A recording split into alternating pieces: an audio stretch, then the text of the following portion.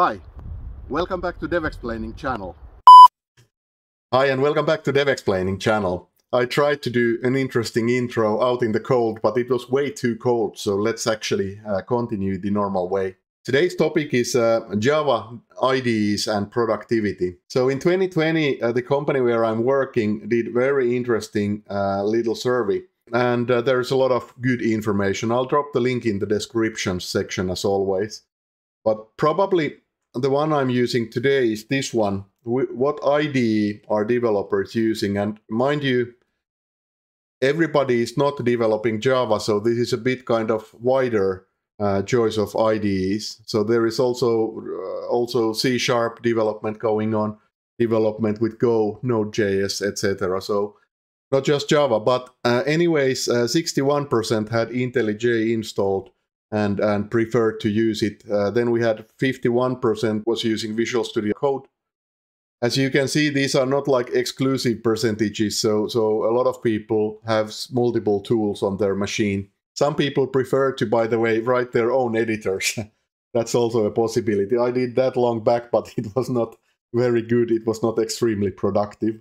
So how would you able to put these to order? I have some ideas on that one.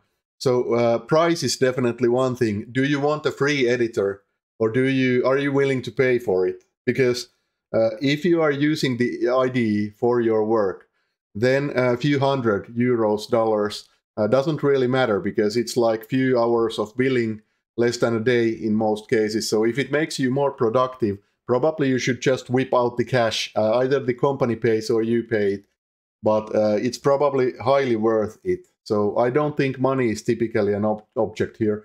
But it might be, if you're starting out, if you're starting to learn things, you might be definitely looking for the free options first. So you will immediately discard anything where you need to put some money. I will show you some good options on both sides. Then second is language support. So I'm a polyglot programmer. I speak multiple languages depending on what I'm working on. So there might be Java, TypeScript, Python quite easily, something more exotic in some cases. So I'm looking mostly for IDEs where I can get that support for more than just Java. And again, this is a question for you. So if you are a more traditional backend developer and you only work with Java, then you might be inclined to find the best experience for that particular setup, right? Okay. So then we have speed faction. There is pretty much two ways to get that productivity out of your IDE.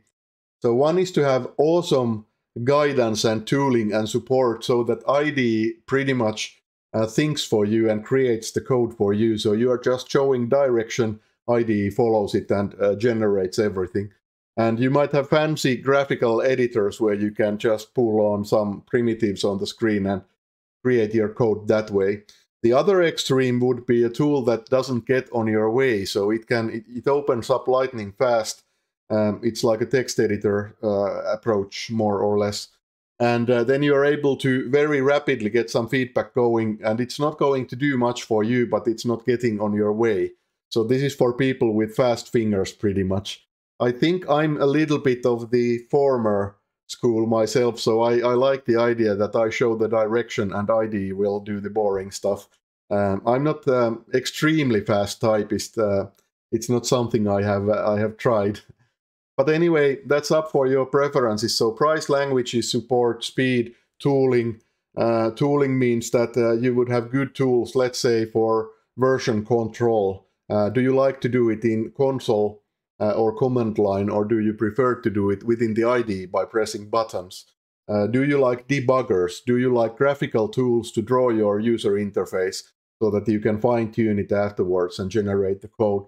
Do you need UML or modeling tools? So all of this tooling is what differentiates quite a lot the IDEs. So now that we have some baseline how to choose the best IDE for you, let's dive and show you some popular options. I have some deep dives on my channel on some of these already. So if you are curious, I will drop some links in this video so you can find my VS Code deep dives and IntelliJ deep dives, how to set things up for Java. Here is first one, quite obvious. It was the biggest one in the survey. So IntelliJ IntelliJ actually has a lot of developer tools coming. So if I open this menu, you can see that there is a lot more than just IntelliJ IDEA. But IDEA is still the biggest one, and you can get a lot of the other functionality in IDEA. And this video is about Java tooling, so I would then get started with just the basic IDEA. But as you can see, there is a lot more.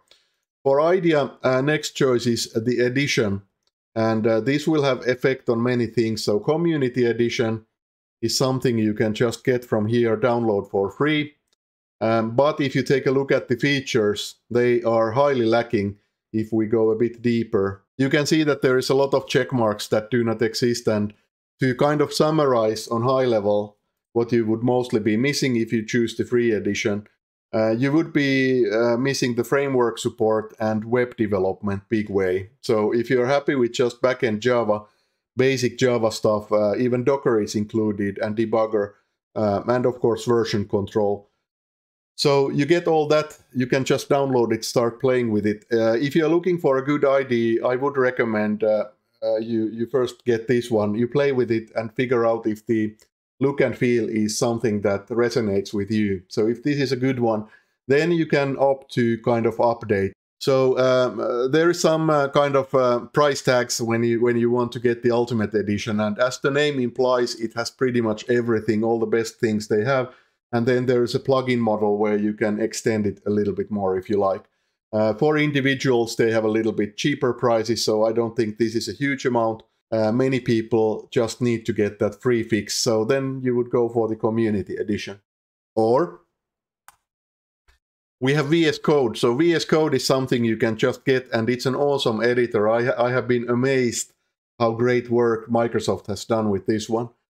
So it feels lightweight and fast. It has a huge extension ecosystem, and you can just download it for many platforms and start cracking at it. And it works marvelously with the Windows subsystem for Linux. So I have that set up myself in this machine, and I use it all the time. It's a great polyglot system as well. You can get awesome plugins for Python and Java. What would be the pitfalls of this one? For me, the extension ecosystem is a little bit same experience as with Eclipse, which is also an awesome free editor platform. But the problem is that it tends to get a little bit unstable when you keep on adding the plugins. So it works the best if you add like minimal plugins and unify them a little bit across the team. With the commercial IntelliJ Ultimate, everybody in the team would be having pretty much the same plugins. So their environments would be quite the same, which helps kind of standardize, unify things a little bit. With VS Code and Eclipse, it's a little bit more like a Wild West experience. So you have plugins for everything, but once like 10 people install plugins for everything, there might be some variation, and then that's where the trouble and bugs live.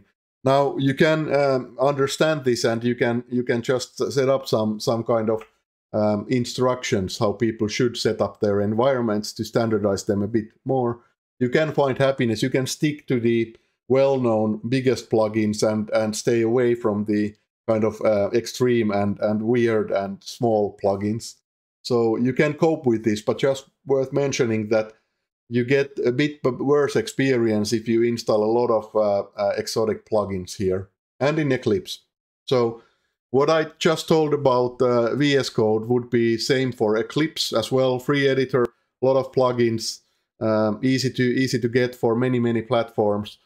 You can choose the level of tooling by which plugins you install. So it has a plugin pretty much for anything. Eclipse does have one advantage. It's been around for so long time.